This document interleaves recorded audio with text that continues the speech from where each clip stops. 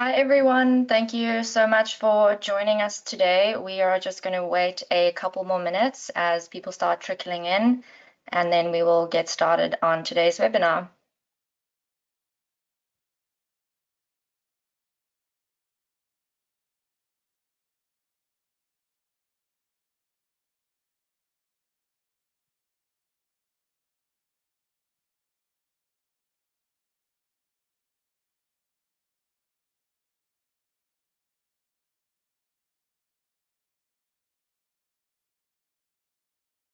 All right, we'll wait another minute and then we'll get going.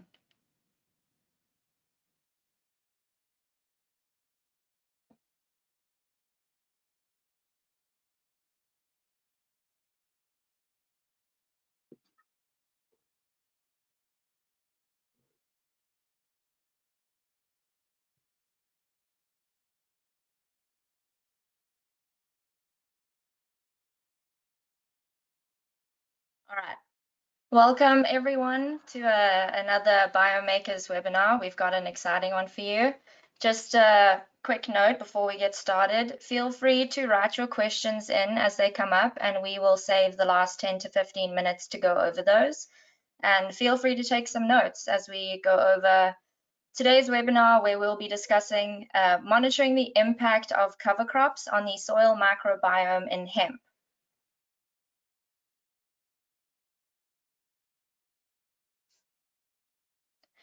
So today we have joining us Gus Plamann, the senior agronomist at Biome Makers, as well as Steve Groff, regen hemp farmer and CEO at Cedar Meadow Farm.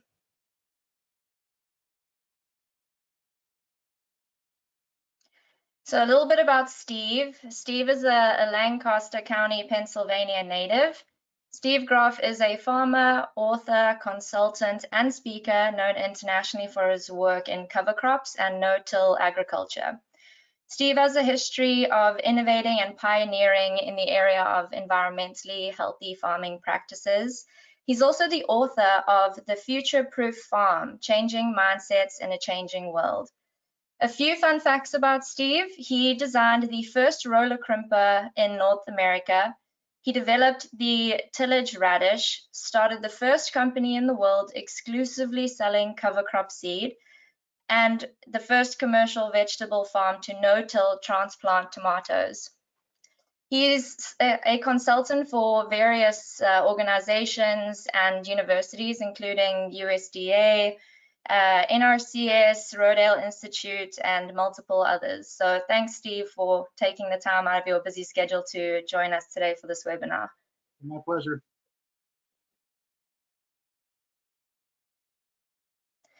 So in this webinar, we are going to go over understanding BeCrop Test management to gain an overview of how the BeCrop Test compares soil health across different farming practices and the insights it offers for regenerative agriculture. We'll also go into practical tools for soil management to discover data analysis tools and strategies that empower you to make informed decisions about soil health and quality. We'll learn to assess and improve farm operations with a focus on sustainability, yield optimization, and cost reduction, as well as cover cropping strategies. So we'll learn from the expert advice on the management of cover crops to improve soil structure, nutrient cycling, and biodiversity. So a little background about Biome Makers. Biome Makers was founded in California's Silicon Valley in 2015. Biome Makers is one of the foremost global ag tech leaders, setting the standard in soil health with BeCrop Tech. We connect soil biology to agricultural decisions making to optimize farming practices and reverse the degradation of arable soil. Our co-founders, Adrian and Alberto, built this technology to fill the gap within agriculture to help industry understand the biological functionality to the soil ecosystem and why it's so important to consider in decision making. Our headquarters are in California and we have a global team of 90 employees.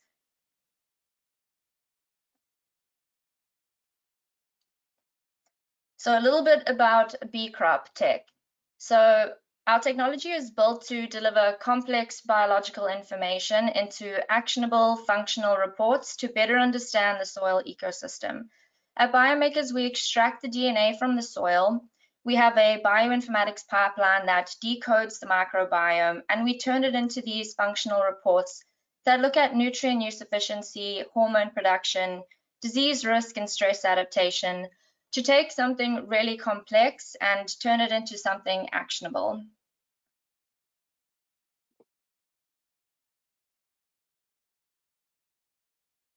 So a little about our products and services.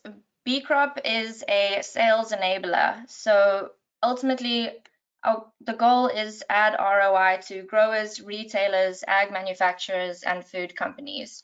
So with growers and retailers, we use BeCrop Test to provide predictive insights on yield, disease, and sustainability to improve crop quality and ROI. With retailers, we're helping with biological bottlenecks and provide precise recommendations. And then with ag manufacturers, our BeCrop trials help to measure the effects of ag inputs and support product development all the way to commercialization. Whereas with food companies, we have BeCrop rates, which helps with scope 3 reductions, strengthening supply chain resilience, and evaluating sustainable land management.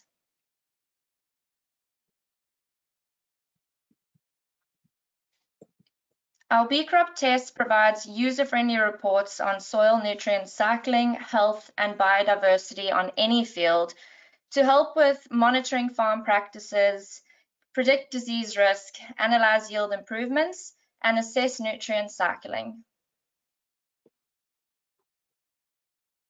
So Gus, I'll hand it over to you. Thanks, Taniell. So happy to dive a little bit deeper into some of the metrics that BeCrop technology provides. As Taniell mentioned, I'm a senior agronomist at the Biome Makers team, and my role predominantly focuses on education and connecting folks with the resources and understanding of our technology to leverage these soil biology insights into practices, into ag input product placement, and just into better understanding of the biological processes that ultimately support plant health, soil health, and of course human health at the end of the day. So at Biome Makers, there's a lot of complexity in the soil microbiome, and also I have to apologize. There's some work, roofing work going on here next door, so hopefully not too much background noise from the construction. But anyways, on this slide we have an overview of the three main categories we look at on BeCrop tests, and we divide them into soil quality, plant health, and nutrient cycling. Soil quality really looks at the overall microbiome, taking into account every species that we detect, and this includes the metrics that really are a good serve to provide a good understanding of the entire population. So we have a biodiversity indicator that looks at how many different species are present and how unique they are in their taxonomy. So the more species there are and the more diverse they are, the higher your biodiversity score will be. We have a functionality score that doesn't just look at species, but rather looks at the functions that those species play and how many total beneficial plant growth promoting functions they perform. We have a resilience indicator we also look at under soil quality, which relates to the ability of the microbes to deal with stress and disturbance. Higher resilient soils, microbes that score higher in terms of resilience, are less susceptible to the stress and disturbance posed by both biotic and abiotic stressors that we know can have a negative impact on microbes like tillage, drought, fungicide, and fumigants. And we also have fungi to bacteria ratio and mycorrhizal ratio as informative indicators that give an idea of the breakdown of how that population looks overall, and the balance between the two main types of mycorrhizal fungi, which we know are both beneficial plant growth promoting fungi. The plant health and nutrient cycling sections really get more into specifics in terms of agronomic outcomes. So while the soil quality category is very powerful information, it's really looking at kind of the big picture from the top down, looking at the whole population. But when it comes to specific plant health and nutrient cycling functions, these second and third category, really, we're getting down to those individual functional groups of microbes that are ultimately going to play those roles that can promote disease resilience, promote efficient nutrient cycling and nutrient use efficiency, and reduce the need for fertilizers. The plant health category encompasses soil-borne diseases, so we detect any major pathogens listed under the crop type of focus and provide a risk level from low to high. We also look at natural biocontrol agents, so the microbes that are packaged in like biofungicide products or bioinsecticides are the species that we look in that group, natural biocontrol agents, so we can give an idea of the natural ability of the soil to suppress diseases. And then we also look at two interesting and I'd say underrated groups are the phytohormone producers and stress adaptation metabolite producers. These are microbes that produce compounds like auxin, cytokinin, ACC deaminase, which we commonly refer to as PGRs or plant growth regulators. So here we're measuring not the PGRs themselves, but the levels of the microbes that actually produce these compounds, which are known to help promote plant growth and also promote stress tolerance. And then lastly, nutrient cycling is pretty self-explanatory. This is where we categorize microbes according to the roles and the abundance of them that play into nitrogen, phosphorus, and potassium cycling. Carbon cycling, a big one that we look at along with our major plant-related macros.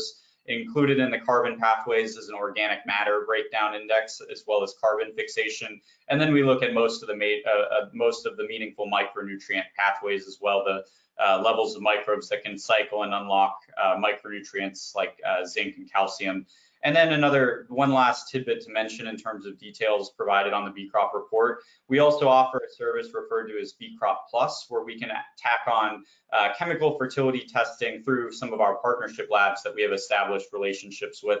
The options include the Haney soil test, Malic 1 or 3, or standard full panel Malic that's commonly available at major commercial ag labs, and also total soil digestion or total nutrient digestion, another service we offer this offers the ability to really tack on, not just look at your soil biology, but also look at it side by side with the chemical fertility and some physical soil data to provide the broader picture in terms of soil health. Because of course at Biome Makers we know the biology is of course a big focus of our technology and you know the avenues that we look down, but we also know that you can't lose sight of the chemical fertility and physical aspects of soil, which in turn do influence the biology as the biology in turn influences physiochemical traits. So yeah, just a quick rundown for those who aren't familiar with our BeCrop tests or haven't seen reports before. And one other aspect that we kind of hit on in the soil quality section, but another recent update to our reports is that we recently added a cover page. So this was added several months back, and folks who sent in samples maybe in 2023 or 2022 or prior may not have seen this, but this new highlight page looks at the it chooses 3 metrics for improvement and highlights those sort of the low-hanging fruit or the biological metrics that are most likely to present deficiencies or bottlenecks to yield and soil health. So basically this first page prioritizes any areas of focus, so that out of we have about 36 indicators across those 3 categories that I mentioned on the previous slide. And this first page, instead of a grower or agronomist having to page through the whole report, they can look at this to give a quick diagnosis and rundown on what biological pathways or functions most likely are restricting their yield or limiting their soil health. And then this first page, in addition to the 3 areas of focus for improvement, we also have the soil biosustainability score, which is really the closest thing we have to an overall score on our report. It is part of our soil quality section, so it's one of those sort of overarching indicators. And we like to refer to it as a functional soil biodiversity score because it takes into account the species present, their functions, and it's also based on microbial ecology. So based on how meaning how the microbes interact, not just with the crop, which is their functions, but also how the microbes interact with each other. If you have a more symbiotic microbiome, microbes don't exist in isolation. They can interact and either cooperate or antagonize each other. And this soil biosustainability score tends to score higher when microbes are more cooperative and symbiotic, more positive interaction between them. It tends to score lower when microbes are more antagonistic and maybe overly competitive.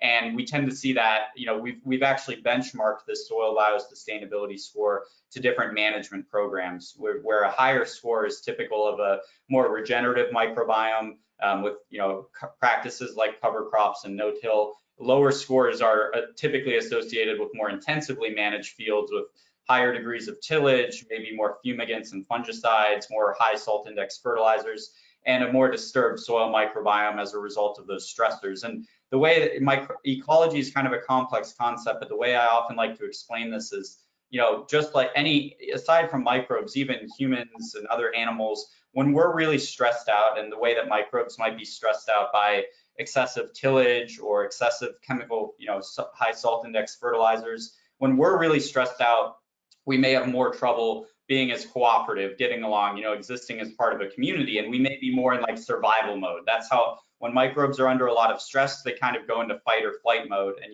when we're in a life or death situation or in fight or flight mode, we're often thinking about how we're going to get by, not so much doing our day-to-day responsibilities and supporting the people next to us. So in the way soil microbial community is very similar, and with a higher soil biosustainability score, typically we're seeing more positive interactions, microbes that are complementing each other's functions rather than competing and antagonizing each other and going into survival mode. So I wanted to spend a little time discussing that, because when we look at Steve's results, there were some really interesting comparisons here on the biosustainability score. So to get into the project that we looked at with Steve, which was a very interesting comparison and a strong case study. Often we like a lot of soil analytical tools, we always focus on comparisons, because that's typically where the strongest insights are going to come out of, rather than just looking at a shot in the dark. Or you can, use one or several samples as a benchmark. But in this case, we had a very strong comparison that Steve helped us design as far as this project goes. So location was at in Lancaster, Pennsylvania, on Steve's farm, as well as a neighboring farm. The samples were taken in season during the hemp season, August, so nice warm time of year. Typically when, as the microbiome warms up during the growing season, it's a great time to get checkpoint samples to see how a regenerative program or biological program is really performing in season. And samples are taken, and then 4 to 6 weeks later, the reports and analysis are released. So the design and goals here, what we were looking at, Steve mentioned an interest in demonstrating the impact of cover cropping, no-till, and IMOs, or indigenous microorganism solutions, which I want to touch on in a minute, which is essentially an inoculant product, and compare it to Steve's neighbor, who is going through a transitional process of piloting hemp production very close by, if I'm not mistaken, Steve. They're like across the street, or a few blocks down, if I'm not mistaken. And what we did was we had Steve pulled 3 samples in his field. 3 samples in one field is typically enough for a nice, strong representative average, so that we can see how much variability there is. And then he took 3 samples in his neighbor's transitional pilot hemp field for comparison. And with the deliverables, we have 6 BeCrop results, 3 reports for Steve's regenerative hemp field and 3 for the neighbors, focusing on all of those metrics that we just covered, as well as access to our digital platform, which we'll look at in a minute to visualize some of the data. And then also something we offer to anyone is the ability to take our free soil health training course, the BeCrop Advisor Program, which it's designed from a very layman approach to give a overview of not only Biome Makers and BeCrop technology, but applications of our soil biology data and general soil health foundational concepts. So it's about a 2 to 3 hour course with some quiz and exam at the end, and provides access to some other resources too. So another deliverable that we wanted to mention there. So now to get into the fun part, some of the results. And I do want to mention that across these tests, there was a lot of data to go through. We are definitely not going to go through all of it for the sake of time today. I want to take some time to talk through some discussion points with Steve on cover crops and some of the foundations of his soil health focused management programs that he's developed over the last several decades. But these next few slides will really hit on kind of the highlights, the really interesting areas of the interesting data points that really showed big differences between Steve's field and his neighbors, and some of the areas where his neighbor's field was already showing some strong soil biological function. So this is that soil. These are the soil quality indicators that we mentioned. Again, these are really looking at the full microbiome, and they're scored on a 0 to 100 scale. So we on our BeCrop test reports, they're designed to read very similarly to a standard chemical fertility report with the optimal or low, medium, high rankings. Those low, medium, high rankings are based on our database of tens of thousands of soil biology samples and are generated on a crop-specific basis for crops that we have enough data on. So a score of 76 out of 100 is in the, that's in the top 25 percentile of that's, the top quarter of our database, and generally a very strong score. As we get from 60 to above, which is the high range of our database, that's where we tend to see the farmers, the farms land that have been long-term no-till, integrating cover crops for some time, using biologicals instead of harsh crop protection products like fungicides or fumigants. So that was one thing that stood out immediately, was Steve's fields scored really high when it came to that soil biosustainability score. So again, that's really the closest thing we have to an overall score, and that high range is indicating a lot of cooperation and synergy between these microbes. So more of a functional community, not just really beneficial microbes on their own, but also as a community and how they interact. And then biodiversity was very high, so a lot of different species present in the soil and a wide range of different types of species. Functionality scored very high as well. So functionality doesn't really take into account how these microbes interact, but just what beneficial plant growth promoting functions they perform on their own. And that was very high as well. So again, great to see that, the microbes are working great as a community, also very highly functional as far as what they're contributing as individuals. And then resilience was in the medium range. And what's interesting with resilience is,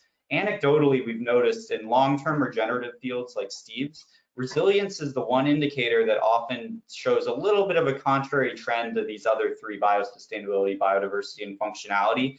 And sort of the hypothesis or theory behind that is that when we look at resilience, we're looking at microbes' ability to deal with stress and disturbance. And in a no-till scenario, in cover crops where there's living roots much of the year, those microbes are given a very favorable environment. They have roots there, they have root exudates from the crop, they're not being tilled and agitated constantly in a no-till scenario like Steve tends to practice. So what we theorize is that resilience may go down when you're not introducing as much stress and disturbance into the soil.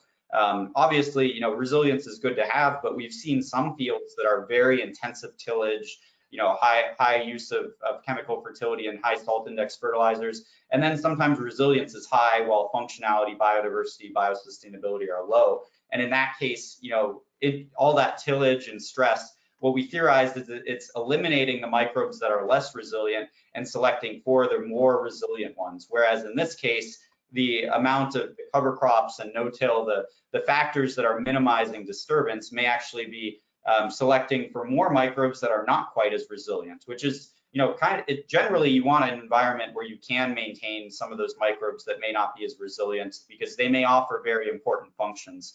But that was just interesting that sort of emerged here. And even in the medium range, that's generally optimal. What we like to see resilience from medium to high. So that's good.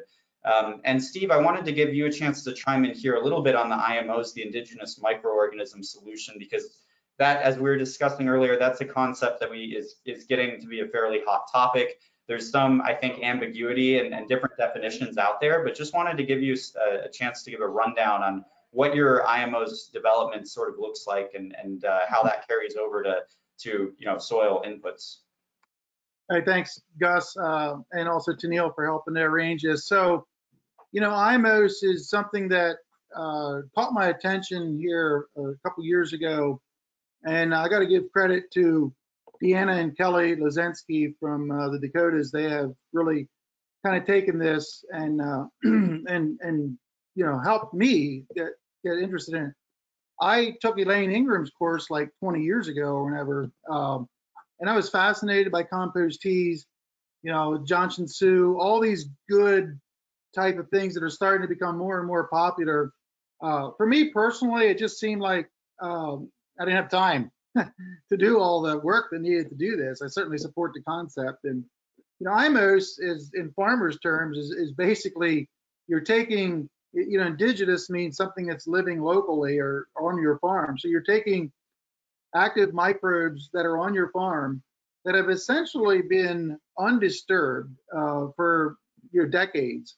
You look for places where the grass is particularly is growing green and vibrant. Like, where are they getting that nitrogen? If I didn't apply any nitrogen to that part, well, there must be nitrogen producing organisms in there. And again, I'm speaking very simplistic here. So we take good undisturbed soil from around the farm, and there's a method to all this, and basically feed it for a while, and then extract that out there like a tea, and then we take that, we multiply those organisms, and then we apply them back to our fields, which they probably were 100 years ago anyway. So the idea is to put these microorganisms back into our fields, or I like the way Deanna and Kelly say, you borrow them from one part of the farm and re-inoculate them into your main cash crop growing areas. And it takes a couple years to build their population, but I did this on this hemp field that we're talking about, also in my heirloom tomatoes, where I did this, and I'm convinced it's working. I mean, I didn't do like wide scale replicated treatments, but I'm not applying as much fertilizer, and so I just think this is the most simplistic way I know of where we as farmers can kind of take back our own, I'm going to say it, fertility. It's there. It's right under our feet. And, Gus is I just had to think, you're opening up a whole new world to us in this. And I've heard a saying that we know more about the galaxies than we do the soil 6 inches under our feet. And I think that's the point of this whole webinar today. That's 6 inches under our feet. We know there's different tools being developed, all different kinds of soil health tools. But the more I learn, the more I realize what I don't know. And so that's what I appreciate about with what the Biome Makers are doing, is that you're unpacking, you're discovering the whole biological world that we pretty much ignored for the last 80 years, we'll just say. And now we're realizing that our management practices do affect it. And it seems like this IMOS is something that needs some continued effort to better understand it. I know we're continuing to better understand it ourselves. So that's what intrigued me. I'm seeing early results, and I say early results, 2 years, that look promising. So that's kind of what got me intrigued with it, and we're going to definitely continue to work at it throughout the year. I would mention one thing: the best way to get it into the soil is to put it on your seeds, like when you plant and get it in the ground, like especially cover crops, because cover crops you're planting anywhere from 500,000 to 1 million seeds per acre, depending on rates. So you're able to put this on the seeds, and that's the vehicle to get it in the ground. So you want to get it in the ground, and I won't go into more details, but I want to mention that quickly. Thanks, Steve. Really valuable insights there. That was actually one kind of curiosity I had, is how you're actually applying this IMO's solution when in the field. And one of the things that gets talked about a lot with biological inoculants is whether they're native or whether they would clash with the native microbiome. And my understanding with IMOs is because you're taking those microbes from nearby or on the farm and in areas that are growing vigorously, you're really culturing those native microbes that hopefully, ideally, are already suitable to your niche, to your climate region, your soil type, and that's maybe, and also get microbes that hopefully get along with the populations that are already there in your soil, but may be a little bit more degraded or may not be at the levels that they need to be to support productivity of the crop without much fertility. But the high soil biosustainability and also the high biodiversity scores on your report would give some hint that this is having a favorable effect, as well as the rest of your program, of course, the cover crops and long-term no-till. So yeah, really appreciate you elaborating there, and you kind of answered some of the questions I had on the back end about IMOS too. Keep going through to the comparison here. So this again is Steve's the results of one of Steve's tests from his regenerative hemp field, and now we're going to jump over to his neighbor's field, which was we talked a little bit about the management practices your neighbor's been doing, and they're trying, it sounds like they're in the process of sort of transitioning to more cover crops and more regenerative practices, but historically they have applied poultry manure. And I think that helps explain why we did see some, especially in the nutrient cycling section, saw some decent numbers on their report.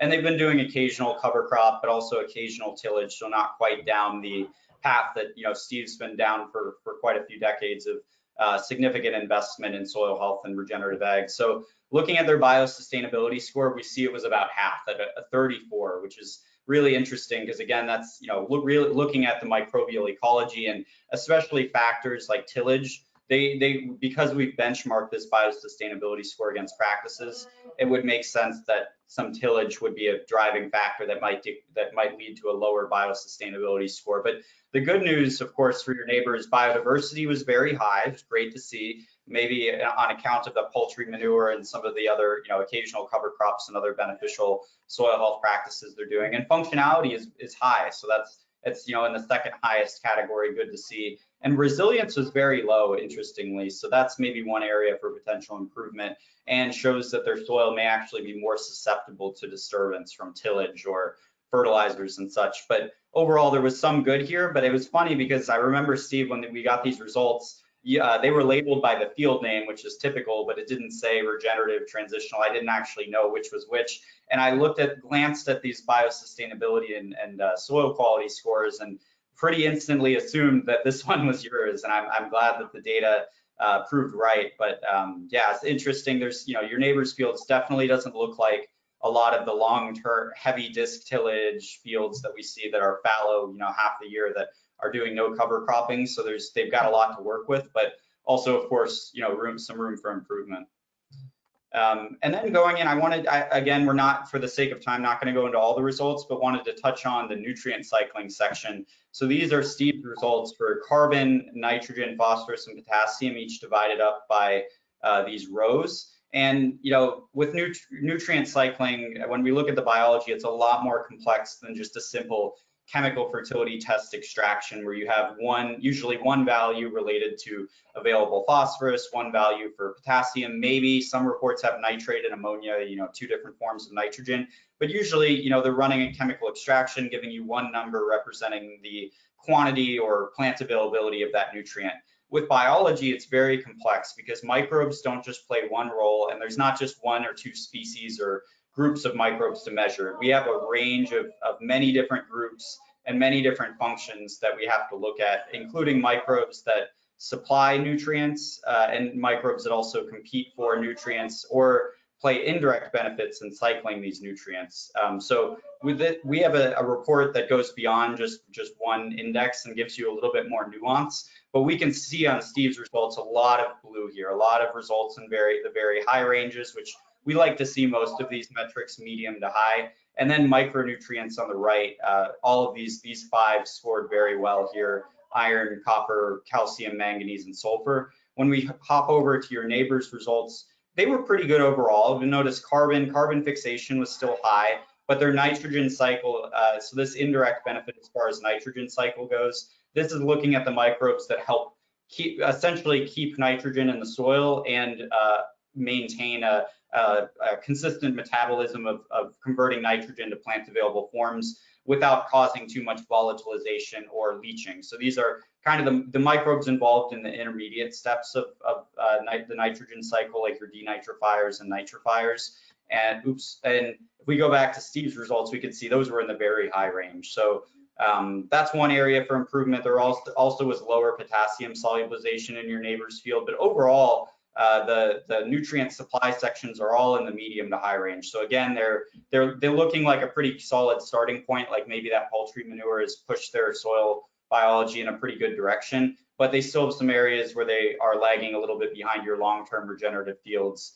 And micronutrients especially, we see copper, calcium, and manganese quite a bit lower than on your test. So, and I mean, there's a lot of similarities in these tests, I think, just because they're right down the street, similar climate, similar region, similar soil type. But this is a pretty good comparison that testifies to how cover crops and regenerative hemp practices can lead to positive outcomes, and as well as the IMOs and the other practices that you're conducting on these fields. I want to make sure we have plenty of time at the end for questions, both audience questions and a few good discussion points that we have for Steve. But one last area we wanted to touch on and also share some more of Steve's soil biology data is through our BeCrop portal tools. So our online portal is free to use for any clients and includes tools that allow you to access your soil data, both your PDF reports and also some tools that allow us to dive into the microbial species present in samples and run some comparisons between samples in terms of the functionality metrics scored in the reports in a little bit more detail here in the portal. So one area we wanted to tee in on is those nitrogen and other NPK cycling indexes. So here we have some examples of the data that's gleaned from our portal. We have here that nitrogen cycle index that was higher in the transitional is Steve's neighbor's field, the regenerative again is Steve's hemp field. We can see that there was an average, I'm going to zoom in a little just to make it a little easier. So the nitrogen cycle index again looks at the microbes that are involved in converting nitrogen between the intermediate forms and mitigating or causing loss of nitrogen. So a higher nitrogen cycle index means you have a stronger pathway for nitrogen, to go consistently and at a steady pace from the ammonia to nitrite to nitrate into the plant available forms of ammonia and nitrate, and ideally a higher score would indicate that you're getting less loss of nitrogen through volatilization. So your neighbors scored pretty good at a 63 average. Each of these little triangles and dots is one of the results for one of the 3 samples, but we have pretty tight variability here. There's an 8, BCS just stands for BeCrop score. If I go up here, that's just a 0 to 100 index that represents our very low to very high range. So a sample scoring very high is in the 80 to 100th percentile. A sample scoring very low is in the 0 to 20th. But we can see your neighbor's transitional field was pretty solid at a 63, but it was almost a 20 percentile increase of BeCrop score as far as the regenerative fields. So nitrogen cycle was one of the biggest differences we saw in the NPK pathways. But here on the right, this box also shows some of the other metrics. We can see potassium solubilization, phosphorus solubilization, some other phosphorus and nitrogen metrics were in the range of 6 to 10 percentile points higher on average, across the 3 samples. So this is a pretty strong testament to the fact that your practices are moving the needle, at least compared to your neighbors. And your neighbors, generally speaking, against our database is scoring pretty well. So hopefully their poultry manure and their other practices are doing good, but hopefully as they're interested in hemp and maybe integrating more cover crop, maybe they'll start to really get the needle moving a little bit closer to where your soil biology nutrient cycling is at. And then the last thing I wanted to touch on, I mentioned that our BeCrop portal has some tools to look at species, not just microbial functions, but some of the actual species and genus or groups of bacteria and fungi behind our reports. Our reports themselves don't include every single species listed because that would just be probably data overload for most folks. And even folks like me who work on the regenerative ag side as soil health focused agronomists, there's not a lot of data we can glean from a long list of scientific names, but there are certain groups that may be of interest, particularly pathogens, and then some of the well-known plant growth promoting groups of bacteria and fungi. And here we have a comparison of the abundance of certain bacterial and fungal groups in again, Steve's neighbor's transitional field and then his regenerative field. And on the top, what we're looking at is the abundance of bacillus. Bacillus are really heavily studied and well-known group of common beneficial bacteria. And we can see that on total, there is an average abundance out of all the bacteria. So this, on the horizontal axis, we have the relative abundance of bacillus out of all the bacteria detected. You can see in the transitional field, they made up on average about 3% of all the species, and it was a really consistent value there across all 3 of their samples. Whereas in Steve's regenerative field, it was double at an average of 6.5%. One sample was all the way up to a 7.5%.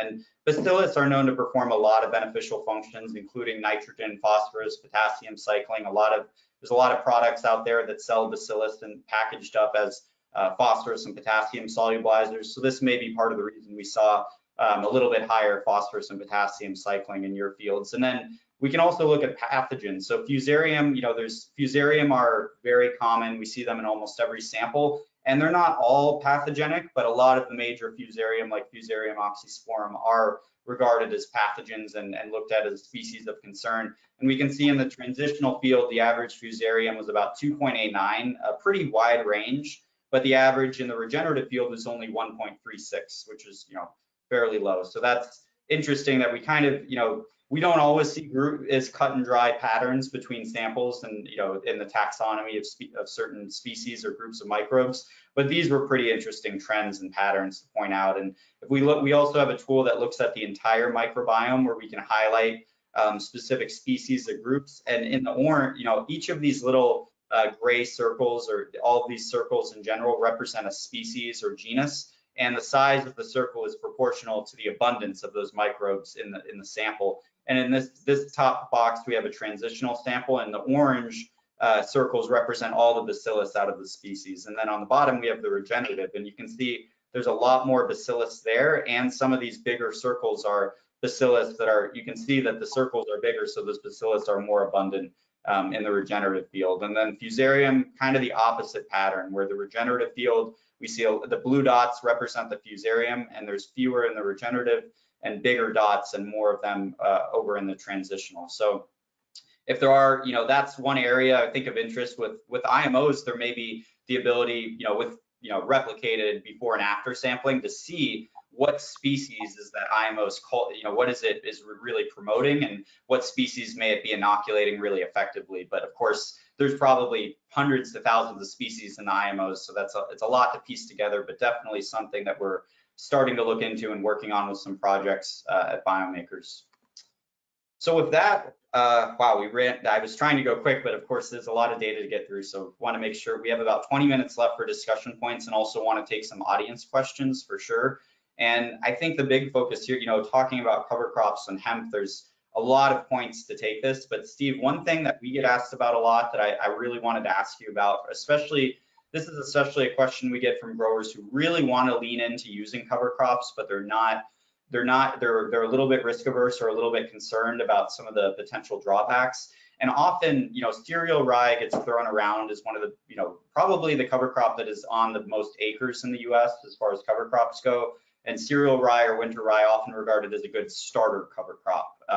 But there's also some skepticism and concern we hear about cereal rye sucking up too much nutrients ahead of crops like hemp or tomatoes or corn that require a lot of fertility. And also some concern, cereal rye, of course, can be great as a weed suppressive crop, but also it has some allelopathic effects. So I wanted to get your thoughts on maybe best practices with cereal rye and where it works and where it doesn't, and kind of what your experience has been. I think that's something a lot of our listeners will be intrigued to hear more about. You're correct. Cereal rye is the most popular because it's so flexible. It can be planted almost any time of the year and it will grow. So, but it has a few points of management that you need to understand, and the way it interacts with nutrient uptake is important that farmers understand. And this is what makes it such a great crop. It can take up nitrogen very well in the spring. And if you go to plant a nitrogen-loving crop like corn, it will essentially empty the soil profile of nitrate nitrogen, which is a wonderful thing because we don't want that to escape. We don't want to lose it. But so corn can, compared to what people used to their fertility programs, and everything with cover crop is kind of like backed up against what people have done for decades, and you have to change your management. And this comes with almost any cover crop species that's out there.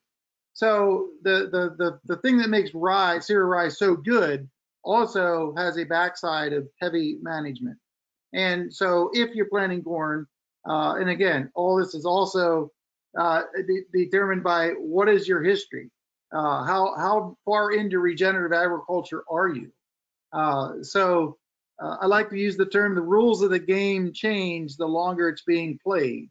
So I give this all as a backdrop because let's take corn, for example. You're going to need to put more nitrogen up front, any additional nitrogen you're going to need up front. When I say you're going to put that almost at planting.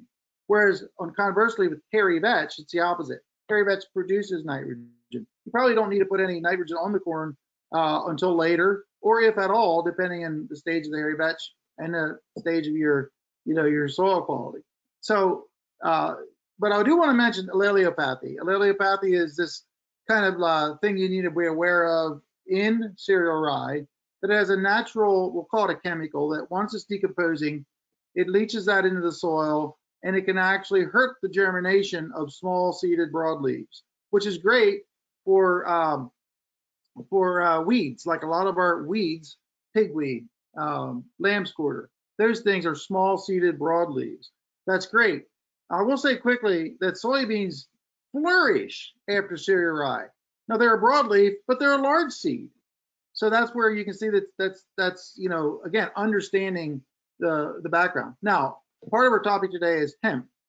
Well, what is hemp? Is it a large seeded broadleaf or a small seeded? It's kind of in the middle. I kind of came on this by almost accident, where I had cereal rye as a cover crop planted the fall before, and black oats, which is winter oats, planted the year before. And I had a field that I planted industrial hemp in this case. And to the line where I had cereal rye, the hemp was more lethargic. It wasn't as even, and it baffled me. And I was talking to someone on the phone, and they said, well, Steve, you're the cover crop coach. You should know this. I'm like, what do you mean? He said, well, cereal rye has an allelopathic against small broadleaf. I'm like, duh. I didn't think of that. And I'm pretty convinced that that is the case. So we don't want to plant cereal rye before hemp. And so, again, this is just a practical management method that you need to understand with cereal rye in the context of planting your cash crops. Great information, really valuable insights there. And I think really you hit on a lot of the questions we get about adoption of cereal rye and other cover crops and how the approaches to practice changes need to be considered. Really good answer. I have a bunch of other questions, but I'm going to kind of prioritize ones that I think are most intriguing and related to our topic today. One I'm really excited to ask about is selective breeding and culturing certain varieties of cover crop to select for certain traits, because in there's so much investment in the traits and genetics of cash crops like corn and even specialty crops as well. And we seed suppliers know their traits super well. But I know, Steve, that you've done some work on cover crops, and cover crops are, at the end of the day, they're crops just like cash crops, but we don't talk a lot about their genetics and their traits. So I'd love to hear a bit about your experience with selecting for certain varieties, how that's gone, and maybe what you kind of see in as far as selective breeding maybe holding in the future for cover crops. Yeah, it's something I've been interested in for over 20 years, and I've worked with the tillage radish. I developed the tillage radish, and also most people aren't aware of that I do have a hairy vetch variety. Like over my shoulder here, you see in the wall is my USDA PVP, plant variety protection, for a hairy vetch variety that I have. And I went into that not intentionally, but when I realized I actually was selecting for some traits that were desirable, I thought, wow, let's do this. And so it was really the tillage radish where I learned about how this process works. And if you're going to actually take a variety to market, it is a standard thing to do. And if anybody's interested in that, you're going to have to read up on it and talk to people who know how to do it. But to your point, Gus, what we started out in the cover crop industry as it started to come to life 25 years ago, I'll say, is we were using like off-the-shelf species that were out there. Some of them are pretty good, but winter hardiness, the ability to last through the winter, planting later in the fall, all those things have been really big challenges with cover crops. So there are plant breeders now that are actually focusing on developing cover crops for traits that are beneficial. And it's not quite as lucrative as cash crops, because cash crops, like it or not, are heavily subsidized. And I'm just going to say it. I have a little bit of a thing there with all this, but with cover crops, it's kind of like on the own dime of whoever's doing it. I mean, people don't realize that it costs up to $50,000. I had $50,000 in the belt tillage radish, and then when people take your seed and they start growing it themselves, it's like, I don't appreciate that. You really can't do that. But so there's a lot of things here go into this, and it's going to continue. I'm really excited about now, even though I'm out of the cover crop business myself, I'm excited to see companies that are investing and selecting for enhanced cover crop species, and that's just going to help the whole industry. Awesome. Yeah, really exciting to be at the forefront of that. And I think there's a lot of room to go, as far as cover crop breeding and development, but it's exciting to start to see more seed suppliers thinking kind of their cover crops like a cash crop as far as the traits they offer, and factors like you mentioned, like winter winter hardiness and such, are going to vary a lot from region to region. So some of those traits are going to be the probably make or break difference between an effective cover crop contribution versus potentially some bad experiences or yield drag. So yeah, really interesting insights there. The last question I want to ask before we have some great audience questions coming in that I want to make sure we get to some of them, but this is one that we get asked a lot, and I think this is, I'm sure you get asked this all the time, Steve, but I know it's top of mind also for a lot of our clients and a lot of growers who are looking to lean towards cover crops. What specific cover crop types or mixes have sort of become your go-tos, particularly with the roller crimper, for effective termination and positive soil health outcomes? So, before I answer that question, everybody has to develop their own, I'm going to say, cocktail or cover crop mixes. And it really comes down to, what are you trying to accomplish as a farmer? So I'm going to use an example for me. I grow quite a bit of pumpkins, and we plant them later. We start planting the last of part of May. We'll be starting that pretty soon. And so I don't need a cereal rye for that. Cereal rye really matures in my area here in southeastern Pennsylvania. I mean, it's in heads right now in the second week of May. And so it matches. It's a little too early to like my hairy vetch. So I like to use triticale, or more recently I've been using more black oats, which is a winter oat with a hairy vetch or with a crimson clover. So I must say that, the hairy vetch is a special place for me because I developed a variety. It's called Winter King, and it's developed to be able to plant later in the fall and survive the winter. Specifically in the mid-Atlantic region, we have more freeze-thaw cycles than most areas of the country. And so, but the ability of a plant to survive the winter is not as much sometimes how cold it gets in your area. It's how much it does the freeze-thaw cycles, because the ground heaves. When it freezes, thaws, and it can rip the little roots apart. So when we build up varieties that are able to withstand that, that's what makes them valuable. So hairy vetch is a part of what I do. The black oats, because it's later maturing.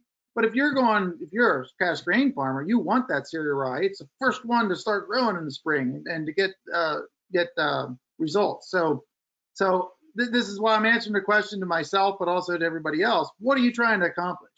And this is why cereal rye is so popular, because it can be planted late, and then it's the first thing to grow in the spring. So you can get more out of it quicker than almost any out there. But if you have other planting windows that you're working with, there's other options out there. So that's some of the things you want to think about in your own situation. What are you trying to accomplish? And then you go off that. I love that answer. Yeah, more of a systems-focused approach, not so much a hard prescription, but you need to consider the context and geography and goals, I would say, I love that you hit on that, because that's often what we talk about when we're going over BeCrop reports, is how we're going to interpret them and what highlights we're going to hit on as far as recommendations. Often don't just depend on the data, but the goals and context of the grower, agronomist, or crop consultant. I have probably a million other questions I want to ask you, but for the sake of time, I want to jump into some audience questions. We got some really good ones related both to BeCrop and for you, Steve, and your experience, particularly with this hemp trial. One thing we got asked on the BeCrop side is, how is microbial stress measured? And I want to clarify with that question on microbial stress. We don't measure microbial stress itself. We're not stressing out microbes and measuring their response, although that is something that can be done with our testing to look in maybe a water stressed environment, how the microbiome changes from a normal moisture environment. But what we do look at, when I was talking about stress, I was referring to that resilience indicator we saw, which measured pretty well in Steve's field and in the medium range. And what we're looking at there is really, when we're measuring the ability of the microbes to deal with stress. And that is the best way I like to explain it, is we're looking at their versatility and adaptability. And that's, microbes that are more adaptable to different niches of environments, different temperatures, different, metabolites, different nutrients that they can use. They're more able to deal with maybe big differences in swings in temperature or rainfall, or even like tillage. So while we don't measure the direct effects of stress in our reports, we do measure the microbes' ability to deal with that stress.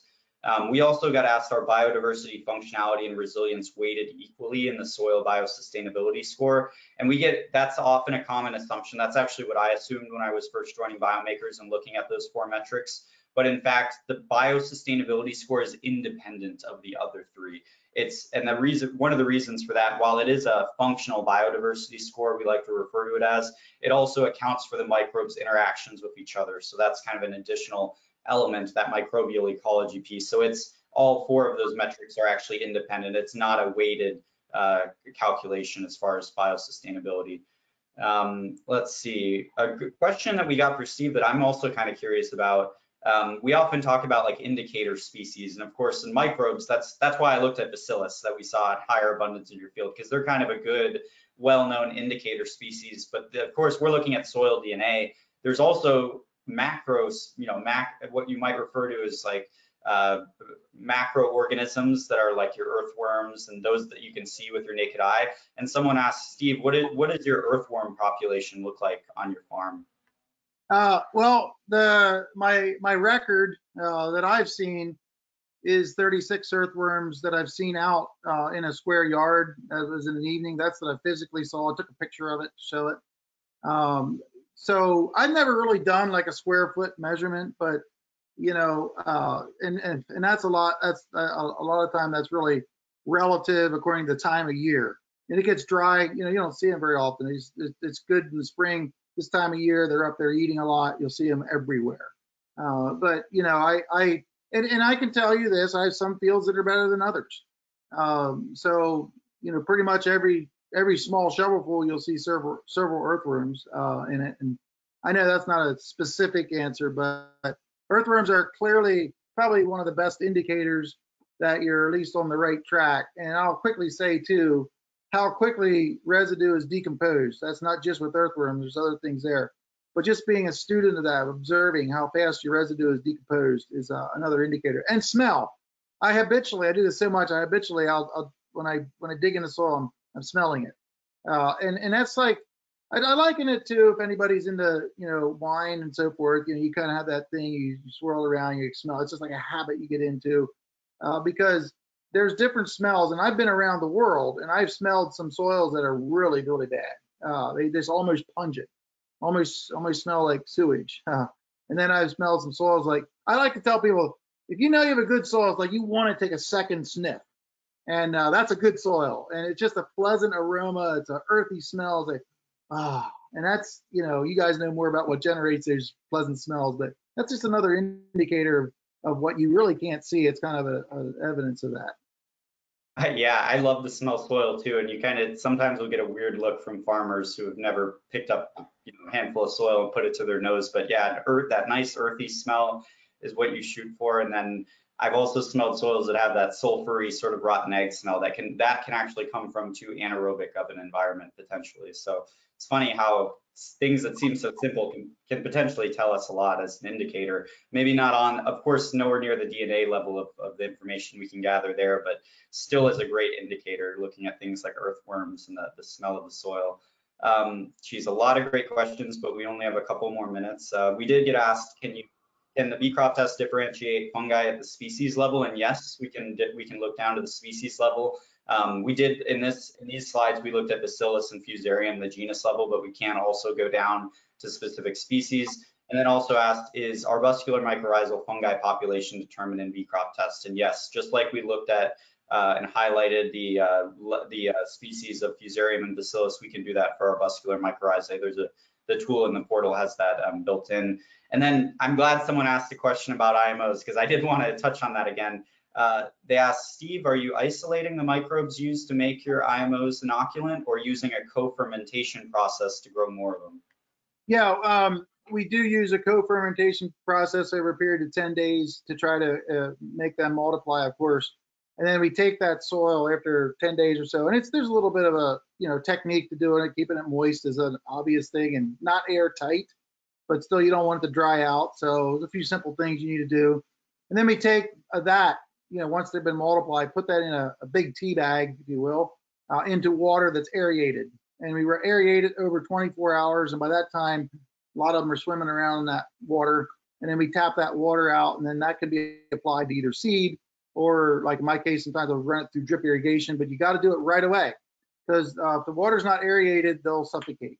But if you put them on seed, when they dry, they'll just go dormant right on the seed.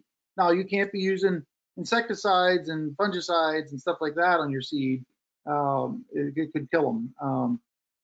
But, there's a few little things you have to get used to. And I tell people that, you don't want to just do this probably if you're a total fool on conventional. To make that switch, the soil may not be good enough yet for them to actually live, to survive. And so this is someone who's probably starting to use cover crops, starting to get down the way. So they have, in their new home is somewhat being developed, if you will, is important, I believe. And we're still understanding, trying to figure out a lot of the stuff, but that's a quick little answer to that question. Yeah, we definitely tend to see better results from folks who are taking more of an integrative program approach to regenerative ag rather than just plugging in one thing, hoping it's going to completely transform their soil, which sometimes we might see the needle move a little and benefits of just like one biological or biostimulant, but housing those microbes, giving them the carbon they need, constant root zone and influx of root exudates from a cover crop always, is in theory going to give them more to work with. I know we're just getting up to time, but one question I actually wanted to touch a little bit more, Steve, on the hemp trial, and I'm glad someone asked this question because this was something I meant to touch on as we got through your BeCrop results and your comparison. But someone asked, how did the crop yields compare between your neighbor's farm and yours? How was the hemp yield? I believe it was last year, so just curious if you may not have yield data top of mind, but just curious if you recall how the yields looked on those two fields.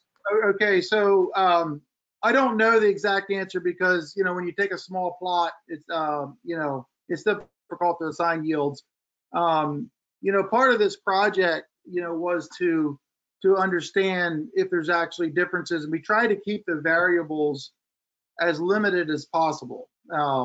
So, I mean, as you indicated, it was replicated. There were samples were taken from around those plots. And that gave us a good idea that we weren't just jumping around, because data's no good if it's all over the place. So I don't have a thing on a yield data. What I can tell you is, because one of the things that we intentionally did is it did not put any fertility on this. And there was no other outside fertilizer, because we wanted to see the effect that wasn't, skewed by that. So there's no question that my fields yielded more. I would say significantly more, but that's part of the story.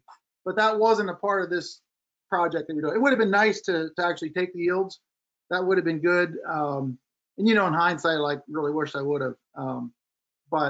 So the answer to the question, did not take it. I can't tell you, but I can tell you, there was a difference, but I don't have that facts here to share today. Oh no, and especially with a crop like hemp, where there was also the question of not just quantity and yield, but quality. I figured it was hard to put numbers to it, but intriguing that you had better yield overall, because we did see those stronger biological nutrient cycling, both NP and K, all showing some higher numbers in terms of the microbes that unlock those nutrients in your soil. So I'd like to wrap this up, if I could, Gus, with another comment, because this trial that I did was also it was also in the context. I'm working with Penn State College of Medicine on the value of this was CBD hemp, by the way, but the value of the cannabinoids and the terpenes on these two different fields.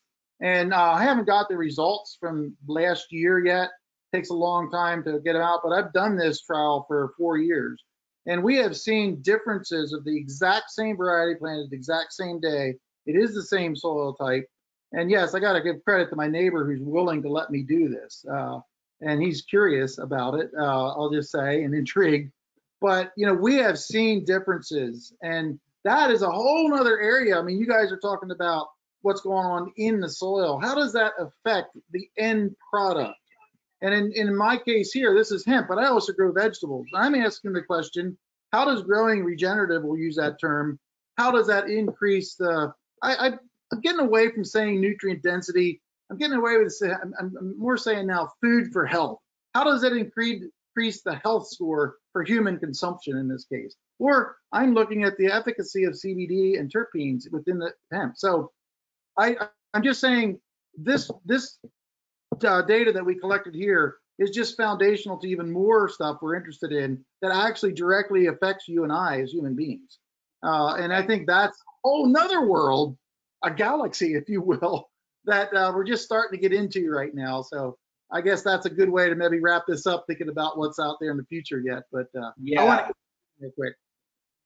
Yeah, I was going to say, it sounds like an awesome topic to wrap up on. I know we're a few minutes over and want to be respectful of everyone's time and finish things up, but that's really, I think, the ultimate question of what we're moving towards here: improved soil health leading to improved crop health, and ultimately the question of, can that ultimately support the goal of improved human health through, whether you want to say increased nutrient value or increased outcomes as far as the nutritional, the nutritional density of the crop, or whatever term you might use. But really want to thank you for your time, Steve. A lot of gems of insights here as far as your cover crop use and your experiences. And just want to thank you for all the work you put into pioneer regenerative agriculture techniques, practices, even varieties of cover crops. So thank you, and grateful that you continue to inspire growers and equip them with the tools to go down the path towards farming more in harmony with nature and ultimately promoting human, soil, and plant health. So really, thank you for your time. And